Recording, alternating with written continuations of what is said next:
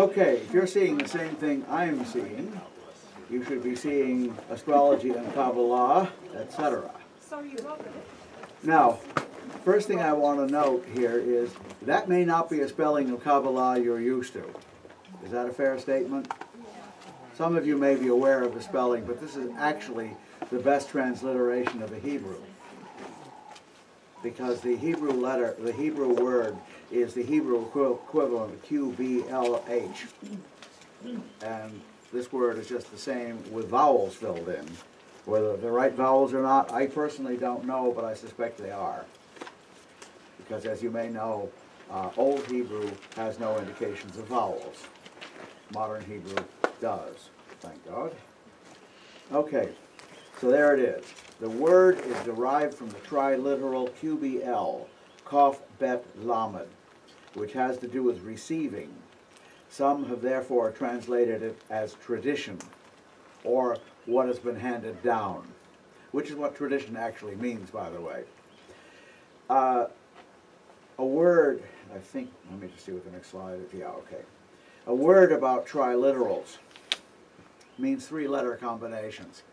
The Semitic languages are unique in being organized around three consonant combinations.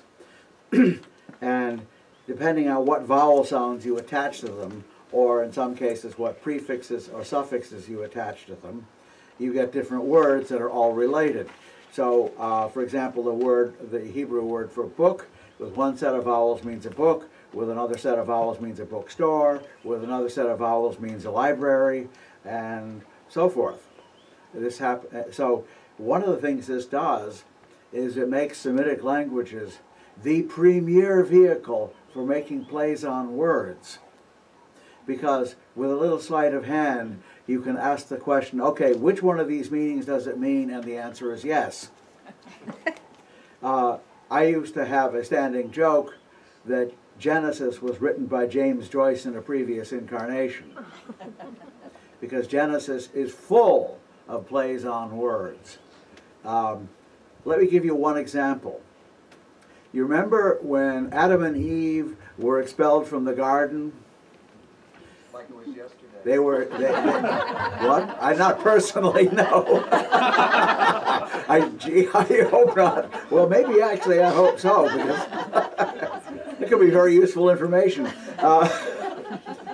But you remember the passage where Adam and Eve are expelled from the Bible, okay? We're all now on the same page. Well, the passage says they enclose themselves in coats of skin. The Hebrew isn't actually clear whether they enclose themselves in coats of skin or they enclose themselves in skin. Now, what's the difference? The first one sounds like they made a set of clothing. The second one indicates that they took on physical bodies and were not previously physical entities as we know them.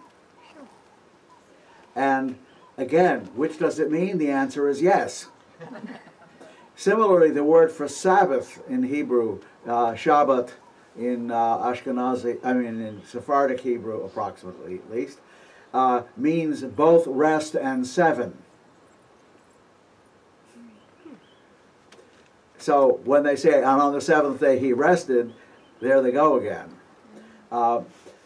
And this peculiar characteristic of Hebrew enabled people beginning in the early centuries CE, and most especially in the Middle Ages, to completely reinterpret the Bible by taking all these puns, plays on words, that's a better term, seriously, and coming up with a completely alternate set of meanings for Genesis.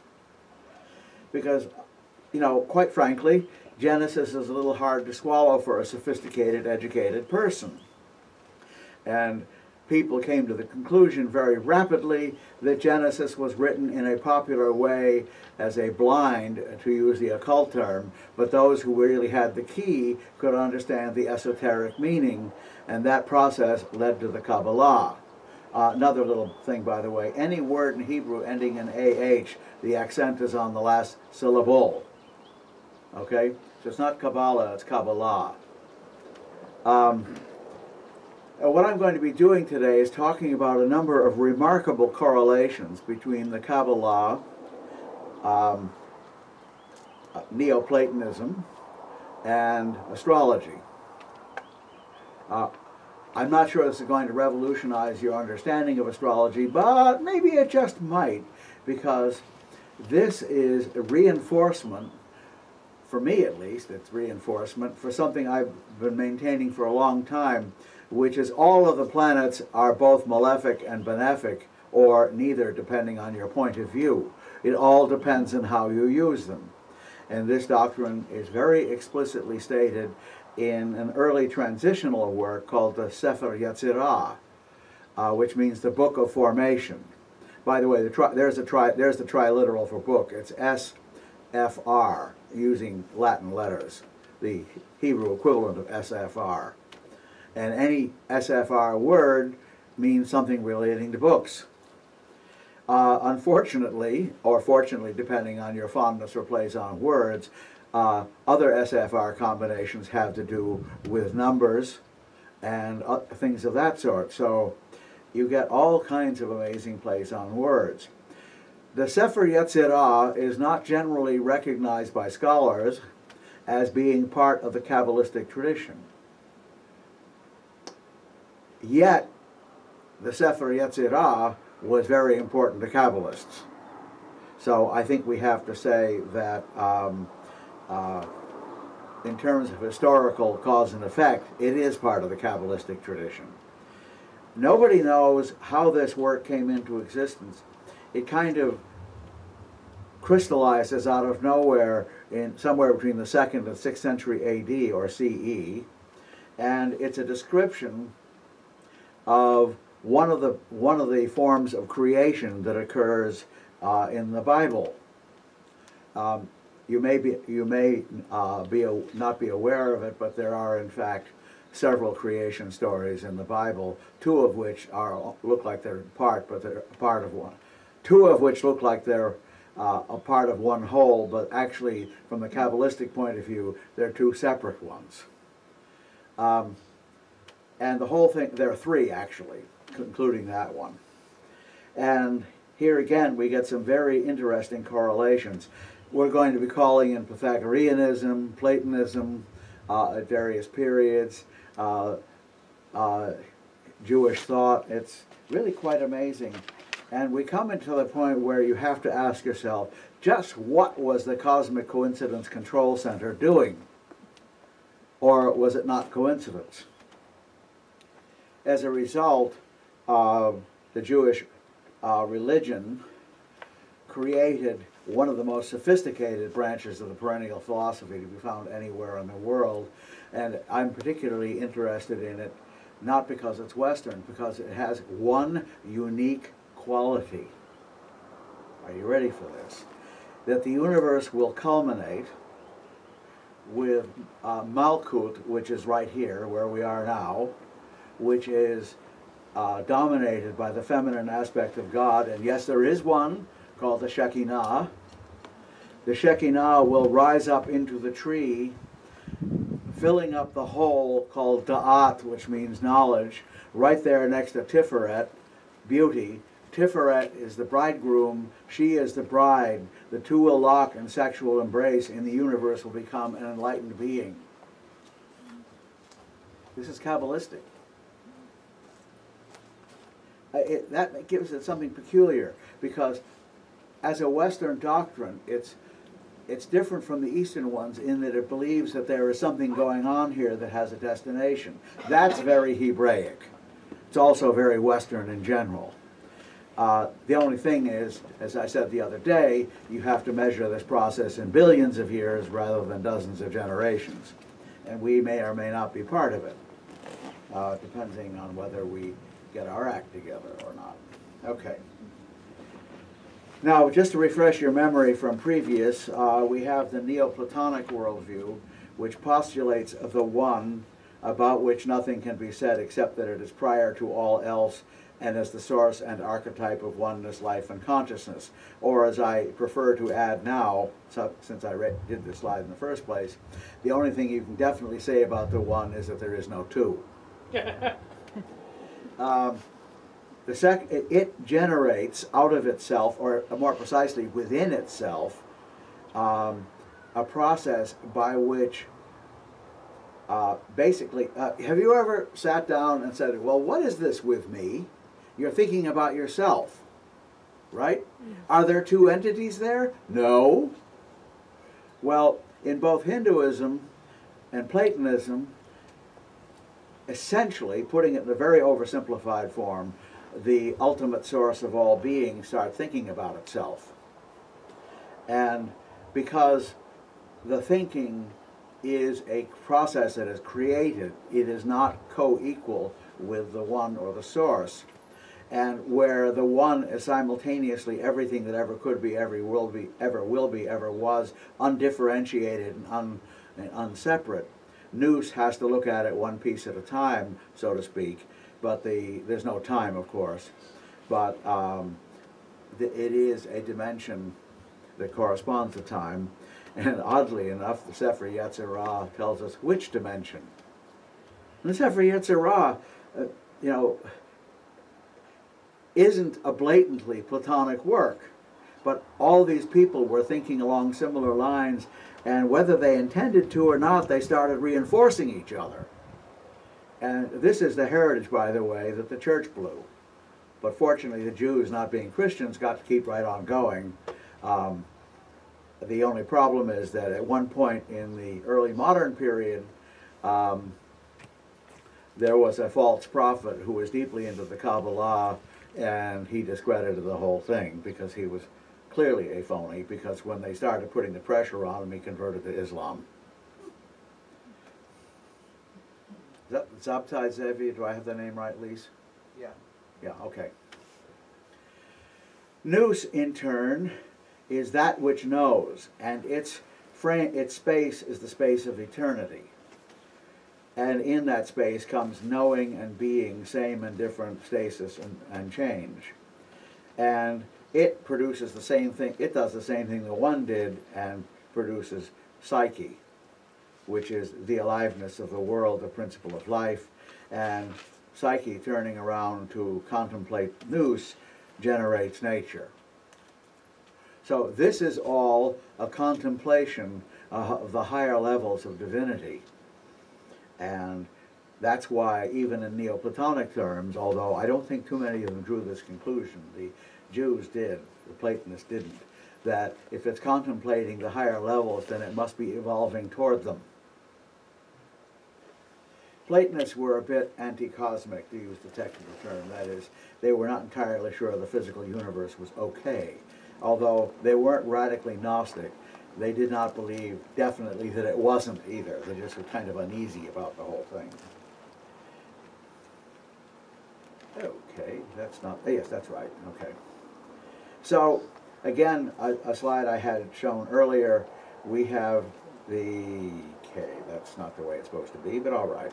Hypostasis, we have the level of the hypostasis, which is soul, nous, and the one. We have the cosmic level, and we have objects of knowledge. Well, this I won't belabor this any further because we have a lot of stuff to go through here. In the human being, however, our oneness is the fact that we are not divisible, which is what the word individual actually means. Indivisible.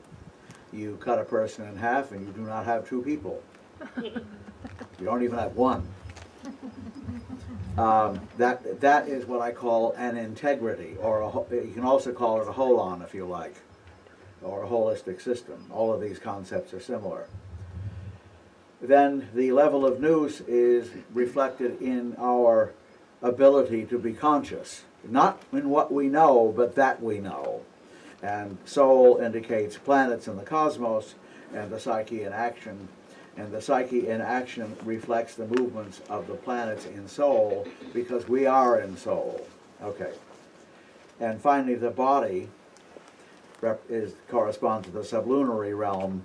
The body of the universe corresponds to the sublunary realm and the physical body. I've gone through this already before. Now here's something new. There is one major difference between the Qabalah and Platonian Neoplatonism. For Platonian Neoplatonism, the one is absolutely it. In Judaism or Kabbalism, there are 3 levels beyond the one. And this would seem to imply that something new had come into being, and that's partly true and partly not. Proclus, who was one of the later Neoplatonists, had elaborated considerably on Plotinus's ideas, and he had a one beyond the one, and he would have been perfectly happy to divide it into 3. In Qabalah, it's the Ayin Sof, and the Ayin Sof Hour, which means, let's see now, unlimited, no, it means, unlimited, undefined, the unlimited light, excuse me, the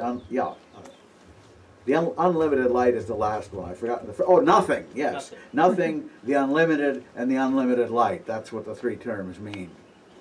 And this is interesting because, well, time for my dreaded pocket comb metaphor. I've used this a lot. Here's a pocket comb. If you got your glasses on, you can see it, even in this slightly dark environment. This pocket comb exists because of 2 simultaneously true facts. 1, there is a pocket comb here. 2, where this pocket comb is not, there is not a pocket comb. Now that sounds stupid until you realize that if the essence of pocket comb filled all of the universe, there would be no pocket comb. Because for the pocket comb to exist, there has to be not pocket comb. Mm-hmm. Well, the ayin is that state of apparent nothingness in which everything fills everything. And then it begins to generate, it begins to go from a nothing to a fullness. A pleroma, it would be called in Greek. That's the Ayin Sof. And finally, the unlimited light is what happens as this operates. And at that point, we can say, let the proceedings commence. Let there be light was the first thing God said. And that was the Ein Sof Hour. Except to a Kabbalist, it's not quite clear that that was the highest level of divinity speaking. But the correlation is interesting. So this level is in both systems the uncreated. They're not really, it's not Ein creates, Ein Sof creates, Ein Sof Hour. There are 3 different aspects of looking at the same thing. Dare I say a trinity, except it's nothing like the Christian one. The created begins with a manifest one, which corresponds to Plotinus as 1. In Hebrew, it is called the level of absolute. Not absolute, absolute, and it's the emanational realm. Then we have nous, or it's also called the archetypal realm. Then we have nous, which corresponds to Beriah, which is the first of 2 levels of creation. In Beriah, that which is not needed is carved away so that you have something versus nothing. Now, that you can see has a similar tendency toward polarity that we found in nous. Psyche or soul corresponds to Yetzirah, which is formation, and the book of the Sefer Yetzirah is about the creation of this level of the universe. Then finally, we get dear old cosmos, which is called Asiyah, which means action, and oh, by the way, it appears to be the same word as praxis, which is the same word as karma. It's what you do. It's what happens. It's what you do and what happens as a result. I can't think of a clearer definition of karma. Now, was it like people were sending caravans back to India to get the latest hot poop on Indian philosophy? Or reversed, with the Indians sending caravans to the West to get the latest poop on Western philosophy? The caravans were definitely happening, but there's no evidence that either side was aware of what the other side was doing, which is impressive as hell, because that means they were seeing the same thing independently, and that is the definition in most people's minds of what is real. So, the Sefer Yetzirah, and that Hebrew below it is Sefer Yetzirah with the vowel markings. And everything I'm going to be quoting from the Sefer Yetzirah until I run out of this slideshow is from Meira Epstein's new translation forthcoming, published by us. It's a radically, not radically, but it's a significantly different translation of the Sefer Yetzirah. I mean, it's not violating the tradition, but she's done some things which nobody has thought of doing before. And she presents it in the book in a way that will make it really easy for people to figure out what the hell is going on. And there's not much commentary, but there's a pretty hefty introduction. So I'm going to call this, even though it's historically questionable, the early foundation of the Qabalah. It's usually described as being part of an intermediate mysticism called the Merkaba mysticism, or the chariot, the method of the chariot. Sefer Yetzirah is the earliest of the foundational texts of the Qabalah. Whether it really was the beginning of the Qabalah depends on what you mean by beginning. It was composed between the 2nd and 6th centuries CE, and here is an interesting thing. According to Arya Kaplan, Sefer Yetzirah, the Book of Creation, which is still in print, it contains much material concerning an esoteric astrology. And notice that the Yetzirah is the third world, the world of soul, containing only 3 elements, as we will see. This is a description of the world of psyche in which the material world is embedded. More on that. Now, here is something truly weird. The triangle on the left is called the tetractys, and it's usually associated with Pythagoreanism. And it's the arrangement of 10. It is coincidentally also the arrangement of bowling pins. But that is because the geometry of 10 lends itself to being displayed in this manner. I would not consider that your bowling activities have anything to do with esotericism necessarily. So you'll notice that absolute is associated with oneness, because it, after all, corresponds to the Neoplatonic one, and its element is fire. Fire generates air and produces Beriah, which is the first process of creation. It is in Beriah that the pocket comb stops filling the universe completely and becomes an isolated pocket comb. More on that. Yetzirah is, instead of being a carving process, is more like a molding process, because water is the next element. Earth does not arrive until Asiyah, which is right here, as I mentioned before. And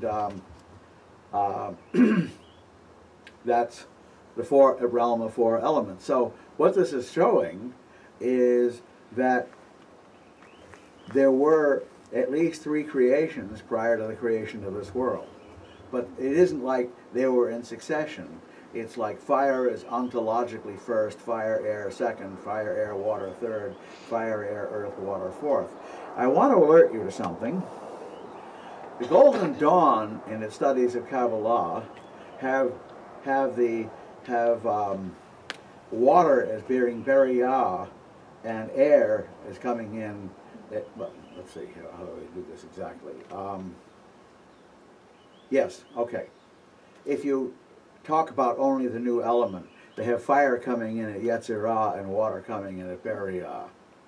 Now, what's going on here? They give fair warning.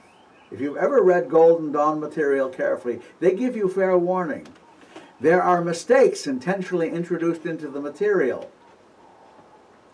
because they figure that if you're really going to learn this stuff, you've got to learn to recognize the mistakes as mistakes. They're called blinds. Any of you familiar with that term? Yeah. This is one of those blinds, I'm sure of it, because the Kabbalistic literature is absolutely emphatic on what I've got here. So in other words, to get past the boo-boo in the Golden Dawn, you're supposed to go to the original material and check it out. You're not supposed to take the authority of the Golden Dawn person for it, because he is intentionally misleading you so that you will do independent inquiry. It's a rather interesting didactic device. I'm not sure how I feel about it. As a practicing scholar, I kind of prefer that people tell the truth, because the truth is often difficult enough without people intentionally buggering it. Okay, now we're about to run out of the first group of slides. Actually, no, we have quite a bit. So I will skip over this one for, no, I can't. Yeah, I don't want to do this. Okay, I will do the first letters of the Hebrew alphabet, and then we'll switch slides. And then we'll come back to this. The first letter of the, okay, the letters of the Hebrew alphabet as they are written, as they were written from the early centuries, late centuries, BCE into the present time, appears in the left-hand column under the word letter. Some of the letters have two forms. Whoops. That's not right. Okay, but at any rate. This is the product of some considerable haste, so there are going to be mistakes. Aleph, and there is the spelling of Aleph in Hebrew, is ox. Now, if you ever see a picture of the old Paleo-Semitic Aleph, it looks exactly like a Taurus leaning at a 45-degree angle. Exactly like a Taurus. And many people have opined that this indicates that the Semitic alphabet is far older than most people realize, because to start off the alphabet with an ox suggests that that was the first constellation of the zodiac where the vernal equinox is located at the time, which would make it somewhere in the somewhere between 1000 and 2000 BCE, and that's quite a bit older than most people are. Well, maybe not so much, but it suggests a very approximate date for the birth of the alphabet, because the Hebrew alphabet is a variation on the Phoenician alphabet, which is part of a group of alphabets that are called Paleo-Semitic. We had a weird experience in our spiritualist group.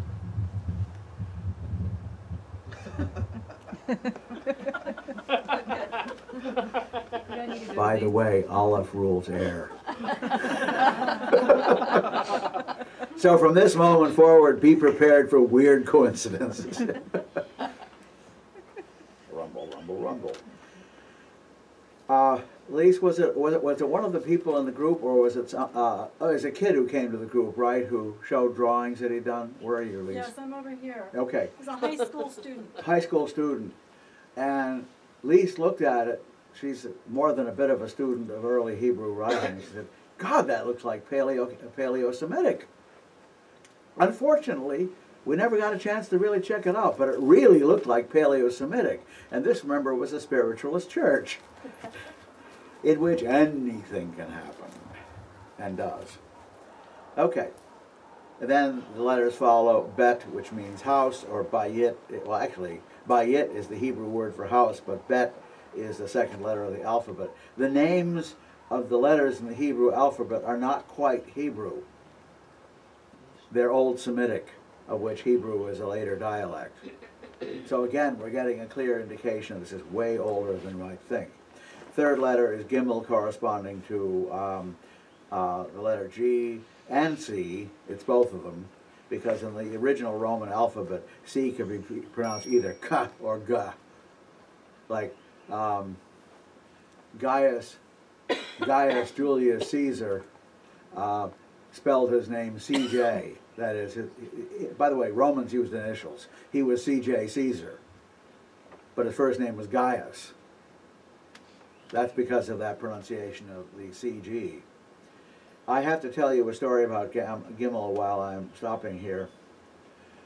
There is a passage in the New Testament which reads, for a rich man to get into heaven is like a camel passing through the eye of a needle. Remember that line? Yes.